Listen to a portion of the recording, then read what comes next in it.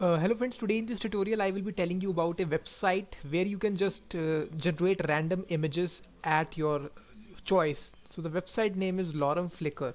So if you go to Google and type here this website, which is Lorem Flickr. So this is the name of the website. The first result which comes in, this is a website, free placeholder images.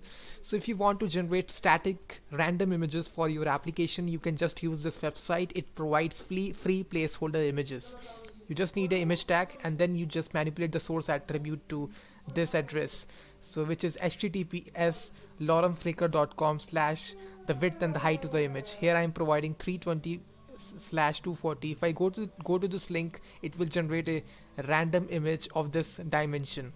So this is a very handy website if you want to test static images data. So let me just show you this example inside my application. I will be making a HTML5 application, and inside this I will have a simple image tag, and the source attribute I will copy paste this URL like this.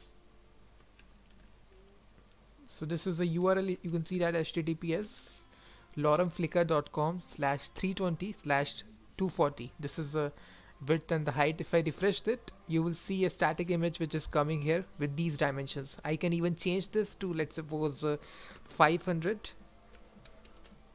and 240. So this time the width will become 500 and the height will remain 240.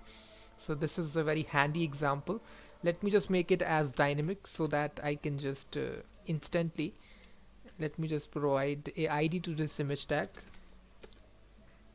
img, and then I will have two input of number. Here I will be providing a ID to it of width, and also to this height. So basically then I will have a simple submit button. Value is get image like this. Let me just wrap all this inside a form, a ID of form like this. So just wrap this inside the form tag. So just after this button we have this form tag, and also paste this image right after the form here. So paste this, and now inside the JavaScript we just need to first of all target this form document.getElementById form like this, and then we can attach the form add event listener.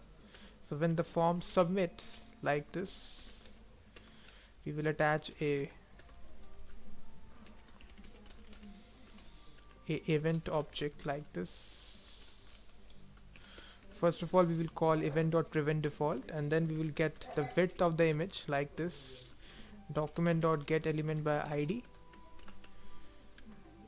the width, the ID that we have given, and to extract the value we will write dot value, and to get the height also you can just write document.getElementById height dot value like this. And now after getting the width and height, we can just construct the URL, dynamic URL. So we will use the backtick symbol. Inside this we can just paste it, the URL. So basically if I go to the website and just show you Lorem Flickr, so this is a website. So in order to get this, let me just copy link address. So copy it, and now I will paste the height like this, the width like this. Sorry. So basically this is the URL. Now we just need to attach this to the image element. So first of all we just need to target it by getElementById image, and image dot source will be equal to URL. That's it.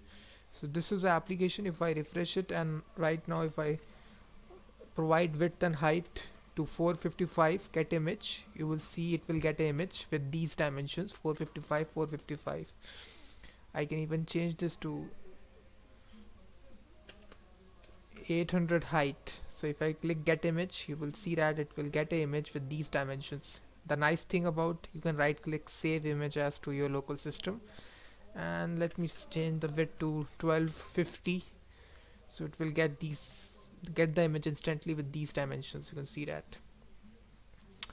So this is a website, guys, loremflickr.com, a free placeholder images website. So thanks very much for watching this video.